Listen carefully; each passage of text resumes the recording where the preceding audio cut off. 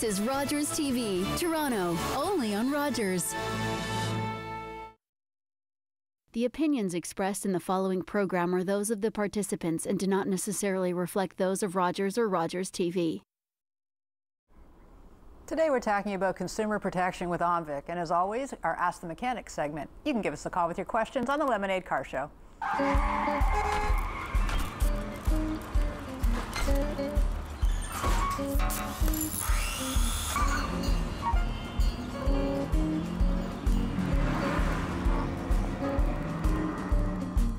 Hi and welcome to the Lemonade Car Show, brought to you by OMVIC on Rogers TV. I'm your host, Lorraine Sommerfeld, and tonight, as always, we'll be answering all your car questions. Lemonade is brought to you by OMVIC, the Ontario Motor Vehicle Industry Council, and we're produced by the APA, the Automobile Protection Association. The APA is a consumer association. It's membership-based and nonprofit, so we benefit you, the consumer. You can reach us at apa.ca or by phone at 416-204-1444. Tonight we're talking about consumer protection with OMVIC. We'll also be answering all your general automotive questions. Joining me today is Terry O'Keefe. He's the Director of Communications with OMVIC, and George Inney. He's the President of the APA. We'll also be taking your calls at 416-446-7090. Welcome to the show, gentlemen. Oh, it's great to be here. Nice to have you both back. The season closer. The season closer, yeah. Now, you know how you're cleaning the best to the last, right? That's exactly what we decided when we were putting it together.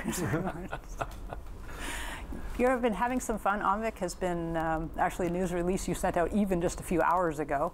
Why don't you tell us what's been preoccupying your week, Terry?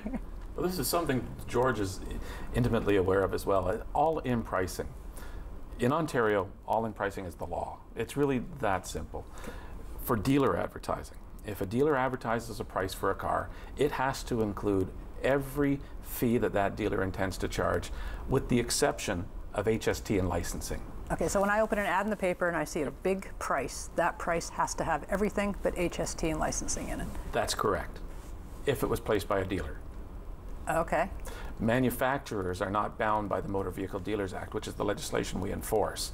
So if it's a manufacturer's ad, it doesn't have to be an all-in price. But if it's a dealer's ad, it must be. Okay, you brought actually some visual stuff. We've got a picture here. Can you show me what you mean, what this ad here, the Mirage? Right, so this is one of the new Mirages, under $10,000. That's their line. And if that was a Mitsubishi ad, that would be legal. But it's not. That's a dealer's ad. We've blurred out the dealer's name there. Obviously, that price doesn't include freight and PDI. It doesn't include the administration fee that that dealer charges. We actually shopped that car, posing as a consumer, and it was well over $12,000, the actual price of the car, not including taxes. So 25% higher actually than in the ad. So how are consumers, there's a lot of times you can't really tell if that ad's been placed by a dealer or, and I'll be honest, a lot of us, we kind of confuse the two. The dealer is, especially you know, ads the manufacturer. like that that look corporate, they have all the fine print of the corporate ad. Yeah, if it's got a dealership's name or dealership's website or dealership's phone number, if it's directing you to that dealer, then it's a dealer's ad. Okay. Okay. If the ad just says, here's XYZ manufacturer and here's some information about our car, then it was placed by the manufacturer, and that's, you know, we don't control manufacturers. We don't govern them. Terrible loophole. Tells you who's powerful in Ontario. The car makers lobbied to get that. To get out. But he said, don't worry, we'll be clean. We just don't want you poking around. And as it turned out, they're not clean. Their ads, all those 99, 95, 99, 98 cars are fakes. The real car is anywhere from 11.5. I just learned from you, by the way, I was surprised. Could be as high as 15,000. Because they actually don't even have the strip model in the ad. Nissan for the Micra doesn't have enough cars to meet the number of ads that they're running for that car. Okay, show me the next picture we've got up. Tell me what I'm looking at. So this particular vehicle, this is a used vehicle, but it's actually been placed by a new car dealer. And as you can see, it says 18.5 plus taxes and license. That looks good, but keep reading. Pricing includes $4,000 down payment or equivalent trade. So the actual price is $22,500. It's $18,500 after you've given them $4,000. That's an illegal advertisement. So they can't put that, even when it's put that clear underneath, that's still not good enough. It's got to be in that top price. You want to trade in an airplane, it might be $1. No. You could sell the car for $1 and a Boeing if you want. It's stupid. No, the law is clear. This is the price of the car. It's the drive-away price of the vehicle plus HST and licensing. So I see a lot of, it's just the same on leasing, because I'll see a lot of times the small print, you look underneath and you've got to put down your firstborn as a down payment, right? And usually if you're leasing, a lot of people, it's because we're broke. I mean, we don't want to be. And that is allowed in leasing. They can do, okay. That is allowed. So it is a leasing. different thing, That's leasing it's and a buying. different animal, and it's Okay. actually a different piece of legislation that governs leasing advertising. It's the Consumer Protection Act as opposed to the Motor Vehicle Dealers Act. It's a different animal. Consumer, yeah, it's all animals, you know. So it's really hard sometimes to know what we're dealing with. Let's look at the next one. I think You've we got have one more. You've got one more picture, I think. Can we bring the next one up? Okay, so this is, you can see the writing on the windshield of the car, and I think there's a close-up of it if we can switch to that. Very, very common. You'll see dealers that are advertising this way. That's an advertisement. That's an inducement. They're trying to interest you in buying that vehicle. And So- is it possible to switch to the next picture, the close-up? And you'll actually be able to read. So you can see 32,880 plus HST and license and admin. That's illegal. The administration fee must be included in the advertised price. And that's an advertisement. So that's an so the chalk on Absolutely. the cars, that's an advertisement. That's an advertisement. Can you explain, George, admin fee? This is magic. These numbers, they're not consistent between, sometimes within a dealership from car to car. Those admin prices I hear from viewers and readers go from outrageous to, you know, understandable, but Well, not really. we What see governs them- those? How do those get set?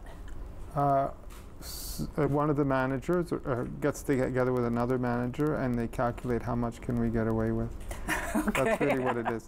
The numbers, depending on the province, vary from 0 to as high as $4.99, $5.99. So clearly, nobody could stay in business if his cost of administering something was $600 higher than another dealer in the same market. You couldn't do it. So actually, it's not really the cost of administration. It's whatever else you put on. So is that a place Administration, like heating, power, the guy that clears the lot, yeah. all the window washer, all Overhead. those things are called overhead normally, and they Yeah. should be built into the price of the vehicle. That's what I would think, because everything else I buy, it's built into the price of whatever I buy. Right, like a pie maker doesn't charge you extra for the for plate admin. and Yeah. packaging, Yeah, but when a I buy- car dealer does, and a car manufacturer does. It's actually not correct. So is that a place where consumers could conceivably chew away at the price of it? We talk about No, the slender that's the funny margins. part. You know, when we go out and we mystery shop, it's the one place where you can't actually get them to take it off. If you really put up a fuss, what they may do is drop like one charge if there's two, or they may drop the price of the car by an amount equal to the admin fee, but they hang on to the fee. They're like a Doberman with like your leg, not even a dog with a bone. And I find they don't let you get away with it. Terry, you've had experiences with that. You say that if you really hung on, like for, I don't know, half an hour, you might get them to drop it? Or what's your sense of it? Well, It's easier to get them to drop the price of the car, I find. That's probably true very often. I mean, it's a negotiation. Very often, buying a car, it's a negotiation. But if a consumer encounters a dealer that they've seen an advertised price, let's say they've seen $10,000 in the newspaper on the website for the dealership, and they go and the dealer says, yes, that's the price of the car is $10,000, but there's a $499 administration fee. My advice and OMVIC's advice is simply walk away. That dealer brought you to the dealership on false pretenses by advertising illegally, and they don't deserve your business.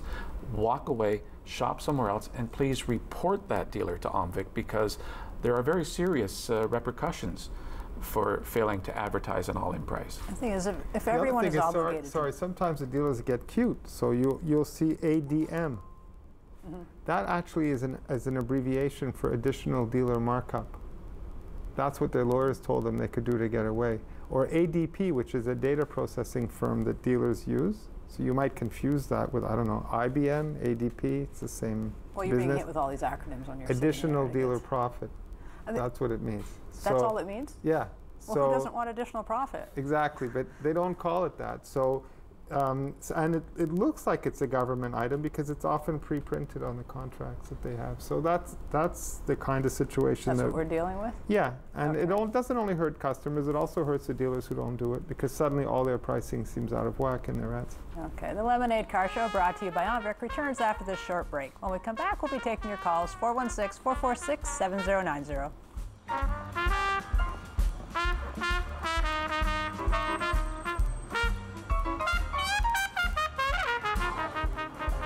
This program is brought to you in part by Crown Rust Control, keeping vehicles looking better and lasting longer since 1986. 1-800-267-5744 or visit us at crown.com. OMVIC, Ontario's vehicle sales regulator, warns consumers to beware of curbsiders, illegal unlicensed dealers. Posing as private sellers, curbsiders often sell vehicles that are rebuilt write-offs. Consumers are only protected when they buy from a registered dealer.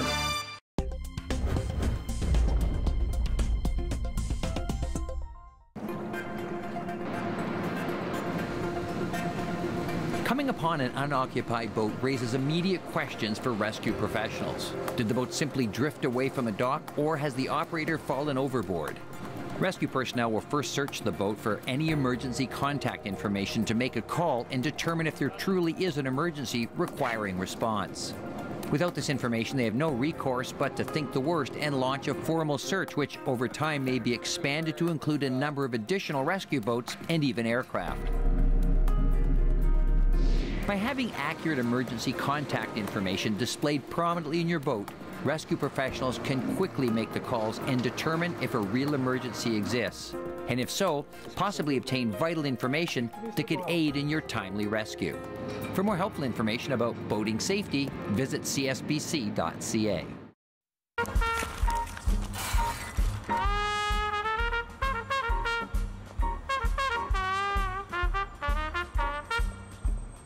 Welcome back to the Lemonade Car Show, brought to you by OMVIC. Tonight we're talking about consumer protection with OMVIC, and of course we'll be answering all your general automotive questions. Joining me is Terry O'Keefe, the Director of Communications for OMVIC, and George Inney, he's the President of the APA. We're back from break. We apparently have one picture left that you brought with you, so why don't we get to that before we carry on with the legislation that people are trying to find their way around. A common type of ad you'll see on Kijiji or Auto Trader, one of the online sites, and I know it's a little hard to read, at least on our smaller monitors here, but if you get to the very bottom of that, it says plus administration fee. I think that one's actually $5.99.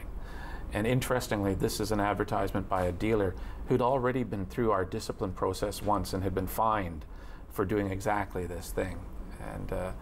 And as George had said earlier, not only is it unfair to consumers, because the MVDA is meant to provide transparency to consumers, but it's really, really unfair to the dealers who are advertising. Well, I was just going to say, it should be a level playing field. If That's everyone's exactly got to suck up that $400 or whatever it is, then they're all doing it equally, I would think.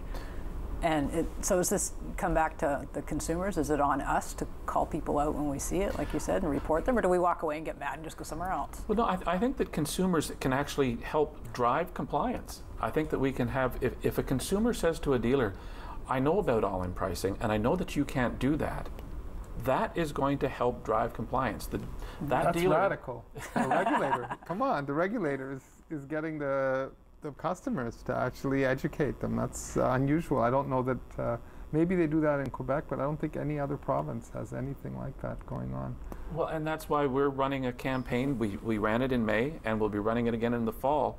And it's simple, all-in pricing, it's the law. We want consumers to know this, because if they know, they can tell the dealer, I'm not paying that, I'm out of here, dealers will stop doing it. And the thing is, consumers are always asking for tools that they can use so they don't feel so overwhelmed or intimidated or ripped off. You can pick whatever word you want. Everyone's going to argue with me at some point on one of them. But we say it's not a great process and we feel we have no power. So you're right. If we know those are the things we can go in and say, what's the problem? A car salesman is going to hate me? Oh well. I mean, like, sorry, some of them can be a little bit over the top. Do you think... it's not that easy. Okay, you just saw an ad, you called, you drove half an hour to go down and see the car. And they're going to beat you up over it. Well, you're already there 20 minutes before they told you about all the extra fees, and you kind of like the car. It's the right color. You're going to have to start all over again somewhere else. And they're telling you, they're making it sound like it's normal. So I think it's quite hard for a customer in some situations. But if we have this education program going on, or someone's watching this tonight and they're going to tell people, because I know a lot of people, for $500, they're going to go out of their way. I think we have this sliding space of what we'll suck up. Like, I won't use a coupon. I'm sorry. I can't be bothered carrying around a coupon for 50 cents in my purse because they expire and I lose them and they're all over the place. $500, that'll get my attention on something that big. So I think that's a big enough thing that people might walk out on $125. And I think that's an important message. I really do.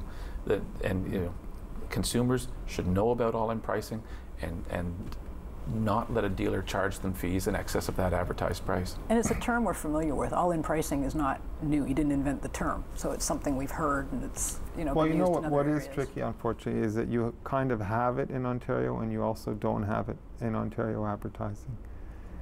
It's a real big problem when the car makers don't play by the rules. Yeah, and the problem is that when you go and see them, like when they have to be like put on a good face. I think it was last year, they all said, oh yes, we're complying. And some of them are. Yeah, exactly, some of them are. Some manufacturers actually do include the freight charge in their advertised prices, and others don't. So you really have to pay attention, read those ads, see who placed it, and read the fine print. And you're right, there's not the same level of transparency, though, in many manufacturers' ads that is required in dealer advertising. And my sense is it was short-sighted. And I mean, you don't control that, but the original decision to let them off the hook, because apparently in APA's view, they can't be trusted to police themselves. So I'd like to hope that a show like this will help, and your program, your campaign this fall will help as well. Terry, you mentioned doing some secret shopping and Yes. going around to do that. George, you kind of invented secret shopping in the car industry. Yeah, we were early on. For Canada, we were one of the earliest people to do it. Well, that W5 show is still making waves that you did. I mean, it's still reverberating, which is great because frankly, you got to clean it up. Is OMVIC going to do things on that kind of scale? Are you doing this ongoing? Is this a campaign? Oh, this is something that will be ongoing, I think. I mean, after or even during the program that George and the APA were doing, the W5 program, I mean, the charges that we laid as a result came from our own undercover shopping. They weren't based on the shopping that George and his team did. It was our OMVIC investigators and inspectors going in, doing undercover shopping, and in many cases repeating what George and his crew had found. And in fact, interestingly, one of the dealers that got the pass from you when we shopped them, just to show you that it can depend on the individual salesperson, when we shopped them, we actually had issues and ended up charging that dealer. Well, actually, it was one of the few times our work has ever been benchmarked, because they visited the same people with a similar design questionnaire and found 50% more things wrong than we did. Isn't that wild? So I was just thinking that, well, at least, people say sometimes that, the APA is too tough, but here is another party using a similar method, and they found a lot more. See, I don't think consumers ever say the APA or OMVIC or any of these legislations are too tough. They don't. It's the people that it's to their advantage not to have it. And I mean, I've had guests on that aren't real happy sometimes with some of the questions, except for consumers. And frankly, that's why I'm sitting here. I mean, I represent normal people who are, getting stuck with the tab for this stuff. Is there any discrepancy, like if I'm looking at a big dealer's ad, is it more likely to comply, or is there really no rhyme or reason? I don't think that you can make that blanket statement. I think that we find that there are small used car dealers who advertise really well, who provide complete disclosure, who provide excellent services and products to their consumers, and I find new car dealers exactly the same way, and then you'll find the non-compliant from both communities as well. Okay. So there's red flags all over the place. Well, I will tell you one difference. The Used Car Dealers Association is much more behind this. We found this year when we went out, the new car dealers needed more fixing up, like training. It's a small sample, so I can't generalize for all the province. But what is clear is that Used Car Dealer Association came out swinging for all-in pricing, and the New Car Dealer Association was just quiet. Really? So you see a difference there as well in terms of the commitment to improving standards. So the traditional image of used car not true of the Used Car Dealers Association in Ontario. I mean, that's for sure. They're not traditional, and they're very untraditional in many ways as an association. I think that both trade associations have embraced these new regulations because it was a term that you used earlier, creating a level playing field. It's good for consumers, but it's not just good for consumers. It's good for all dealers if we can create the level playing field. But to do that, we have to have all dealers playing by the rules. And so the dealer and trade associations are supportive of these new rules because they know that the majority of the dealers who are compliant will benefit if we can deal with the ones who are non-compliant. So it's like getting people to get their vaccines, get vaccinated. Hi, Angus. Thanks for calling Lemonade tonight. You have a question for us? Hi, how are you? Good, go ahead. I'm an OMVIC registered broker, and I was just actually seeking some clarity on the all-in pricing laws, as I had an interaction with a manufacturer dealer today. And what I was told is that the price of the car was not necessarily plus HST in licensing, but it was plus taxes in licensing. And these taxes, of course, were air conditioning tax, tire tax. Is all-in pricing supposed to be HST and licensing only, or can it include other taxes? It's HST and licensing. Period. Yeah. And I'd add something else. There is no air tax. A tax means the money is collected and given to the government. But actually, the manufacturer or the dealer collects the $100 of air tax and puts it in their pocket, because they don't give it to a government. They actually should be charged. If another retailer were doing it, it wouldn't be permitted. There is one manufacturer, by the way, that has no air tax. It's Toyota. On their website, they say it's a reimbursement of the air tax we paid at the factory or when it was brought in to the government. So they don't actually pretend it's a tax. They call it what it is, which is we're just charging you for something we paid before. And by the way, that has to be included in your all-in price. The tire tax is not a tax. I think it's an environmental levy. Tire stewardship fee. Yeah. Yeah. So most probably, yeah, but I mean, it's not. It goes to recycling tires. It's not something that goes into general revenue of your But province. the only thing that can be outside the all-in pricing is HST and license. OMVIC fee, $5? No, that has to be included in the all-in price. Wow, so that's all of it. Yeah. I hope that helps you tonight, Angus. Thanks for calling. We have a question that came in ahead of time on the show. I'd like to ask both of you this. I put a deposit on a car on the weekend. I called on Monday to cancel, but the dealer is telling me I can't get my deposit back. What are my rights? Most of the time, let me rephrase. It's a common misconception that there's a cooling off period in this province when you sign a contract to buy a car. If you buy a gym, you get sign up for a gym, you get a 10-day cooling off period under the Consumer Protection Act. Door-to-door sales, 10-day cooling off period. There is no cooling off period when you sign a contract to purchase a vehicle, unless there was a clause on that contract that made it conditional upon the spouse's or partner's approval or something like that. Unless it's a conditional contract, it's a final binding legal agreement. So that means if he doesn't want to buy the car, he's going to lose his deposit? Not necessarily. Not necessarily. There's basically, the dealer has three options. They can return the deposit as a gesture of goodwill. And quite frankly, I would suggest anecdotally over 50% of dealers do that. Mm-hmm. They could sue the consumer and try and force them to take the vehicle. Never happens. Very, very expensive. And the other thing, though, that could happen is that the dealer is entitled, if they choose to seek liquidated damages. The dealer is probably going to incur costs because the consumer's walked away. They might have to advertise the car again. Maybe they'll have to detail it again. If they're paying interest because they borrowed money to put the car on the lot, that is legitimate costs that the dealer can recoup. So let's say you gave a $1,000 deposit. Once the dealer has sold that vehicle, he determines or she determines that the liquidated damages are $400. They would keep the $400 and return the $600 to the consumer at that point in time. I know we've asked this question before, and people from the AP have said often the dealer will try and get you into the right vehicle. Like if that's the one that's just not the right one, and they'll look around and that's a difficult game because you won't necessarily get the same break on the price on the other vehicle. I mean, the real answer is will they try and work with you though, or are they just no? going to say If you will work with the dealer, they're holding the big end of the stick. Okay. So the reality is, I mean, yes, if it's a used vehicle, for example, you might be able to buy a different vehicle at the lot, but you'll have trouble getting the same level of discount on Monday that you negotiated on Friday if you try and unravel a deal. So when you sign, you sign. Yeah, and that's why we talked about 2010 when all the new regulations came into effect. One of them actually requires the contract that you sign adjacent to where the consumer signs in 14-point bold font. It actually sets out the type and style of font. I could see it has to say sales final. And the reason that it's there is to try and at least alleviate this misconception that there's a cooling off period. We actually surveyed 800 Ontarians less than 2 months ago about this issue. Only 13% of Ontarians know there's no cooling off period. Wow.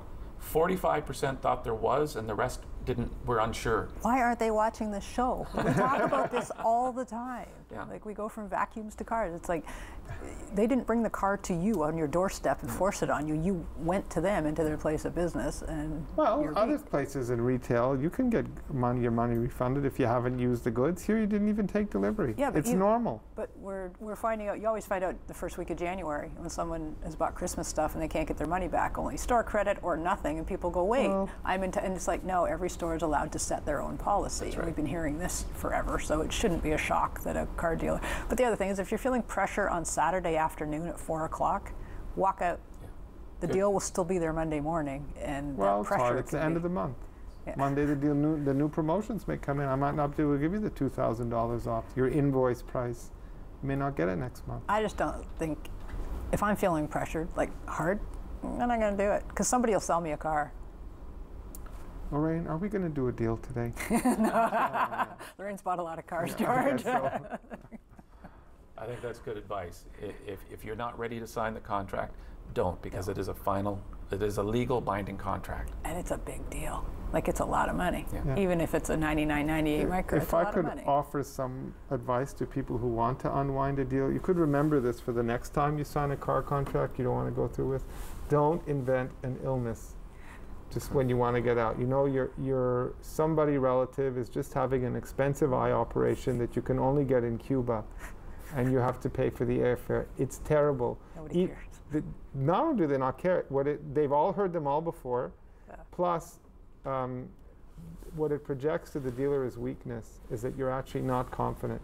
You're better off just coming in and saying, I don't want it, and let's sit down now and see how I can unravel it, or what are you able to do for me now that I don't want it.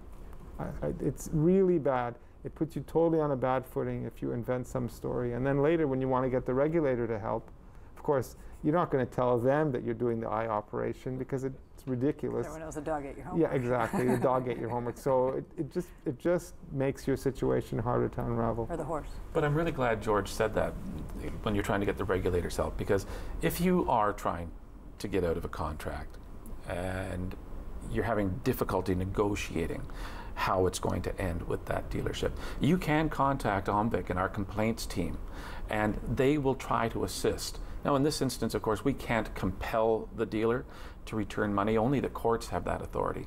But absolutely, our complaint handlers would try to assist to find an amicable solution to the problem. And it always helps if when you go in and hear the other side of the story, and they go, the guy lost it in my showroom and started screaming and yelling and everything else.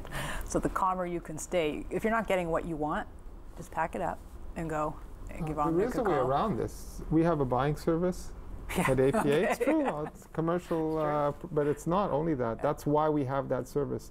There is not supposed to be pressure to get you to close. Mm-hmm. The person you're speaking to is supposed to deliver on everything they promise verbally. It goes into the contract. And if there is a problem, because of the continuing relationship APA has with a recommended dealer, we're usually able to just... You've got a lot more leverage than an individual buyer. The dealer has a different interest, and also that referral business is treated differently from walk-in retail business. It's just the nature of the game. So let APA take away all the pain. Well, we take away most of the anxiety. And after most of the anxiety around the purchase is gone. The price is pre-negotiated. It's a very different relationship. And I think sometimes the public, you know, it's hard. You've got to get that message across, because you really should enjoy the car buying process. And that's what our objective was when we created that service. A good price and also a really good experience. And I think it's fair to say, like I've always said, that car dealers deserve fair income. I mean, if you do a job, you deserve to get paid. I've got sometimes people are trying to get a car for $10 over invoice. They're determined to get it down as cheap as they can. No, invoice last month, Hyundai. Oh. The manufacturer claimed you could get it for invoice. So, I mean, expectations have become completely nuts on the consumer's part as well. I was going to say, the consumers are hammering so hard sometimes they go against their own best interest. Because but you'll blow yourself up in the business office sometimes when you do that. Yeah, that's true.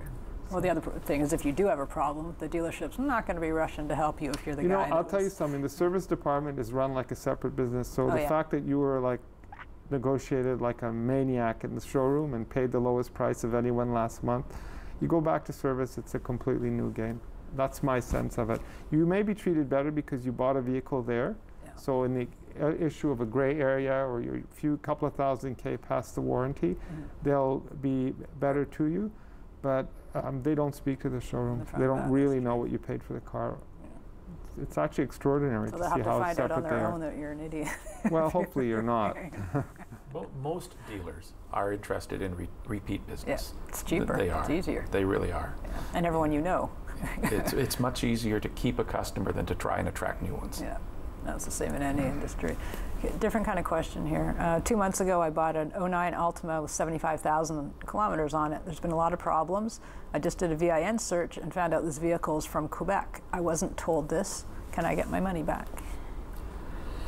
Under the Motor Vehicle Dealers Act, there are 6 disclosures. If they're not given, automatically triggers any customer's right to return that vehicle and get back all the monies that they paid within 90 days of delivery. Those 6 are failing to disclose that the vehicle was previously a taxi or limo, police or emergency services vehicle, a daily rental with some provisos for that one. The make, model, and model year of the vehicle, if the vehicle was branded, and if the true distance the vehicle had traveled had not been represented on the contract. Out of province registration, while it's a required disclosure, in and of itself isn't easy grounds for rescission. So that doesn't trigger an automatic? It doesn't automatically trigger rescission, no. The other rights are really powerful. Those 6 other reasons, and you don't get those in other provinces that way. What do you mean by branded?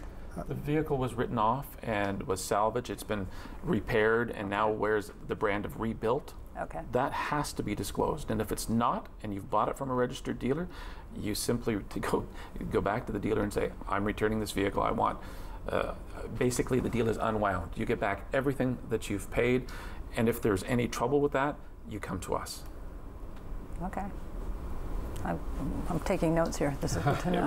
We refer to those as the 6 deadly sins. It's, they're very important disclosures that must be provided. And when I say have to be provided, just telling the person isn't providing disclosure. It has to be in writing on the bill of sale. Okay, so we've got all these rights. I find a lot of people don't know what they are, and they don't avail themselves of them because they're not familiar with them. And part of this is educating yourself, not just on the kind of cool car you want to buy. It's difficult. It's difficult. And I encourage consumers to visit our website, omvic.on.ca, because all this information is there and is available to them. It's a great resource. And again, you can even call our complaints team. We call it our complaints team. But if you have a question before you purchase, now they're not going to do the same kind of, unlike George, they're not going to recommend cars to you. But if you have a question about the buying process or about what your rights are, they're absolutely there to help consumers.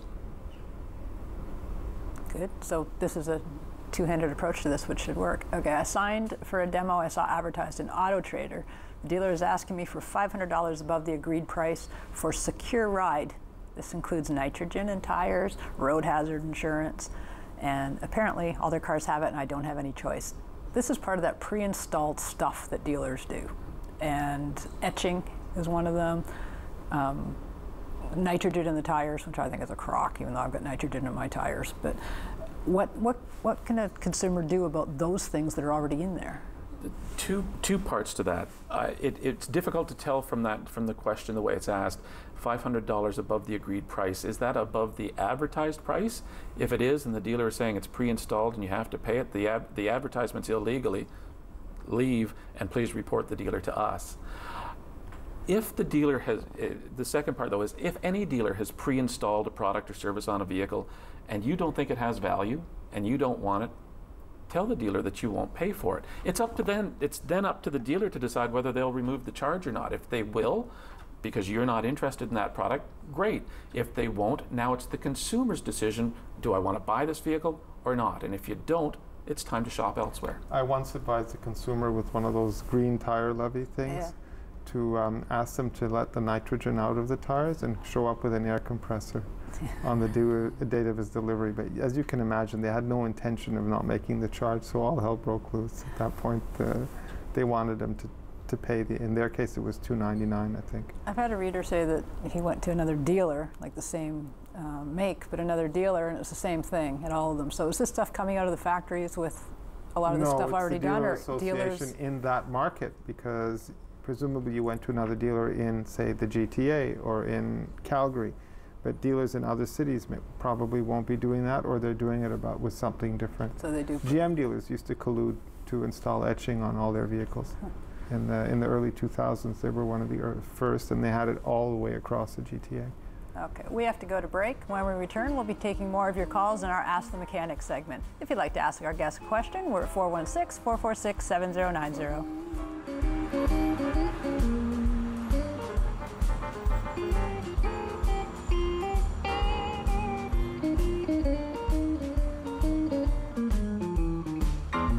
This program is brought to you in part by Crown Rust Control, keeping vehicles looking better and lasting longer since 1986. 1-800-267-5744 or visit us at crown.com. This program is sponsored by OMVIC, regulator of motor vehicle dealers in Ontario. Buying a car? Only when consumers buy from a registered dealer are they protected by OMVIC and Ontario's consumer protection laws. When you buy privately, you're on your own. Buy with confidence.